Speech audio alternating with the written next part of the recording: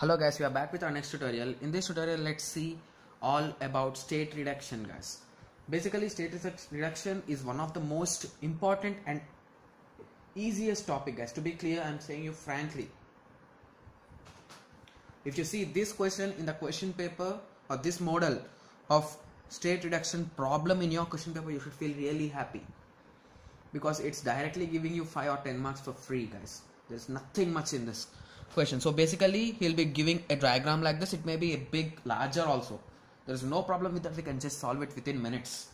Got it? So you can understand this directly from this video, guys. I'll be explaining you only a single problem, but I'll be explaining you that in 100% clarity, guys. So this is the input given, guys, for us. So he also gave that A is the initial position. So always the game starts at A. Okay, guys. So just let us write the input first. Write input, guys. So on above it write state and on below it write output.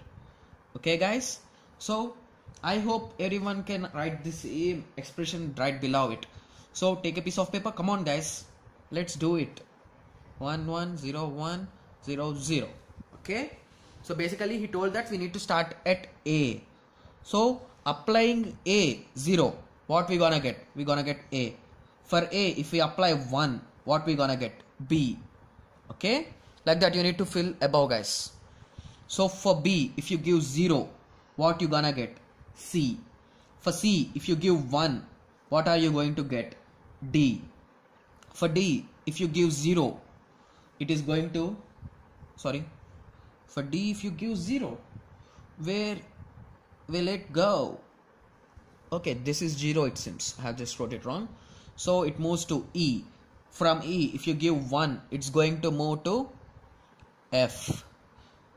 So for F, if you give 1, okay, for F, if you give 1, where will it go, guys? Oops. Okay, I think I had wrote some mistakes in this, guys. So I missed this thing. It goes to itself only, F. So for F, if we give 0, it's going to G. For G, if we give 1, it's coming back to F. For F, if we give 0, it's coming back to G. And for G, if we give 0, we're gonna go back to A. Wow, this is complete cycle. It went in some way, and it got back to the same place. Okay. Now we need to write the output. Okay, we could have done that previously, guys. I just forgot that. So we need to recheck it. So 0 to A. A0 means what's the output? 0. I'll be writing it fast. A1, 0. B0, 0. C1, 0. D0, 0. E1, E. F1, 1. F0, 0. G1, G. F0, 0. G0, 0. So now we are done with our initial step, guys. Okay, this will be our initial step. Okay, you will be understanding that why I have just wrote this all stuff here. Okay, so basically let us write all the variables and that from that table, guys. So let us assume those as our present states and the next states and our options, guys, something like that. Output. Okay, let us consider it as output. Fine. So basically we'll be writing all the states, guys. Here there is a chance of A, B, C, D, E, F and G. So if the valued input is equals to 0, input is equals to 1. If input is equals to 0, the output. Input is equals to 1, then the output. So I hope everyone knows how to fill this table. So A, if we give 0, what we gonna get? A. For A, if we give 1, we're gonna get B. For B, if we give 0, we're gonna get C. For B, if we give 1, we're gonna get D. Like that. Just fill the table, guys. I'll be doing a bit fast. Okay. A, D, E, F, A, F, G, F, and the last one, A, F. So similarly, the values, that is nothing but the output on which we divided it by something is there. Now that's the output, guys. 0 0 0 1 0 1 0 1 0 1. Fine. So now we have somehow successfully filled the whole table, guys. To be clear, to be frank, we have just completely filled completely the table, guys. So now I hope everyone is now clear with the table. So if you observe this table cleanly, you can say one thing, that these two are matching, guys, and these two are also matching.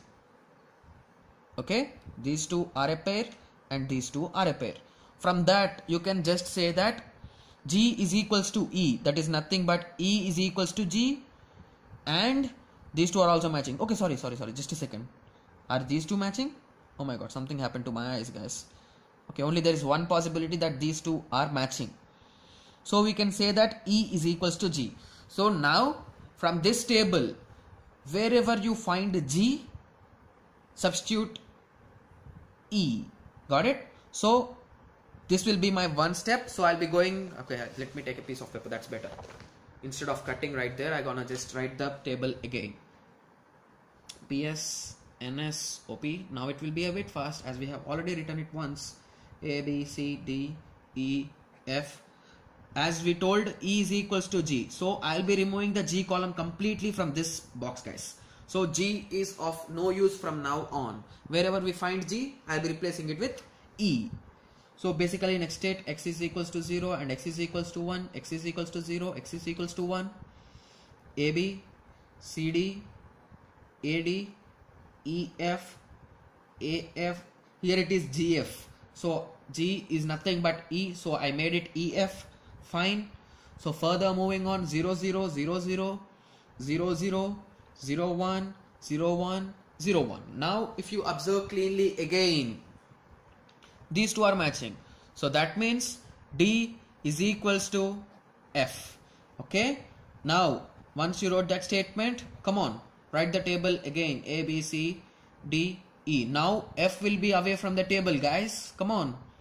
A, B, C, D, A, D, E. In place of F we will be writing D and E, D. Yep. I hope again you found something funny, right? So again there is a matching column, guys, to be clear. Okay, let me write it off. 0 0 0 0 0 1. So again these two are matching. So that, okay, is that correct what I'm doing? Okay, just give me a second, guys. I'll be just rechecking it so that everything is perfect. Okay, we have replaced this D is nothing but EF. So I'll be skipping this F part. Okay, so E is AF. Sorry, guys, I've just done a small mistake. This is AF. That's the reason why I'm confused. How many times will that go up and up? So this will be our final result, guys. So now what will we do is nothing but we will be drawing this. For this values we will be drawing the diagram, that is nothing but the state diagram. I hope everyone knows how to draw a state diagram. Here there are how many variables? A, B, C, D, E. A, B, C, D, E. A, B, C, G, E. So now, okay, just a second, guys. So this is 0, this is 1, this is 0, this is 1. Excuse me, right? So basically if we give 0, it is going to give itself. Done. So if we give 1, it is going to be. So this is 1, this is 0. For this we're gonna get 0, for this we're gonna get 0. Fine. From now B. From B, if you give 0, we're gonna get C. So 0 by 0. If we gonna give 1, we're gonna go to D. But that is also 1 by 0. From now C. From C, if you give 0 and the output is 0, then we're gonna go to A. Wow, that's a bit circle, good circle. Okay, from C, if you give 1 and output 0, it's going to D. Okay, that's nothing but, okay, just give me a second, that's nothing but 1 by 0. Further moving on, D to E, if you give 0, and D to D, if you give 1, outputs are nothing but 0 and 1. Fine. Further moving on, E to A is there and E to D is there. E to A is 0 by 0, and for this 1 by 1. So this will be our diagram, guys. So what are the things that we changed?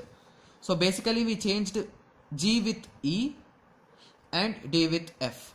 So this is our diagram in which we are not at all having the G letter and the F letter. So now, as we have just drawn an initial table, which you remember you asked me why we should draw that. So in that we will be changing the values now. A, B, C, D, E, F is nothing but D, and F is nothing but D, and G is nothing but E, F is nothing but D, G is nothing but E, and the end A. So write down the same values, guys. 0, 1, 0, 1, 0, 1, 1, 0, 1, 0, 0, and the output is 0, 0, 0, 0, 0. Okay, I'll be writing from here. I messed up. 0, 0, 1, 0, 1, 1. So this is the output.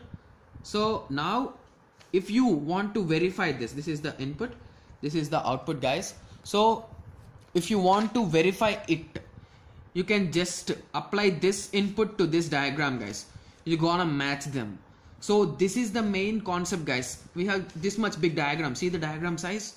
The previous one, the initial one, which you have got scared by saying it, but now it's a bit small and good. So this is the method which we called as state reduction method, guys. Now I hope everyone is clear with the state reduction. Thank you. Thanks for watching.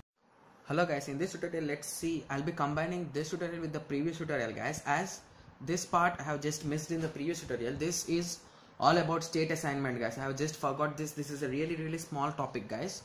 So basically in the past tutorial we have learned all about state reduction, right? So there is a big diagram or state diagram given, so that we got the ending state table this, right? So for any further simplification or any kind of process, as here we are having variables, right? A, B, C, D, E. So we cannot further continue the process, guys.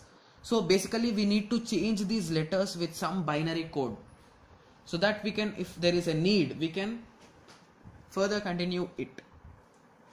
So we will be changing A with some binary code, B with some binary code, C with some binary code, D with some binary code, E with some binary code. So there is no compulsorily we should use this binary code or something like that. So let us assume that for A we took 0, 0, 0. So for B I took 1, 0 like this. So for C like this. For D, for E, even you take any way, it is possible, guys. So we will be just replacing these ABCDs with these terms, and that will be our state assignment. So I hope everyone is now clear with these topics, guys. Thank you. Thanks for watching.